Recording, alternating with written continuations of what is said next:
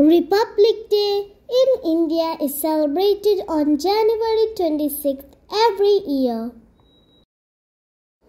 It commemorates the day in 1950 when the Constitution of India came into effect. The event marks transition from a British dominion to a democratic republic. The main Republic Day celebration takes place in the capital, New Delhi. The President of India hoists the national flag and takes the salute of the military parade. The parade showcases India's cultural diversity, military strength, and technological achievements.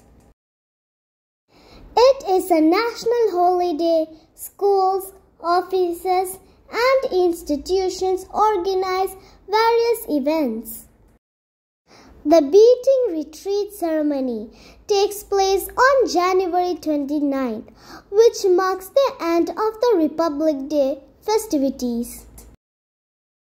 This year, we are celebrating 75th Republic Day. Republic Day teaches us to live in peace and unity.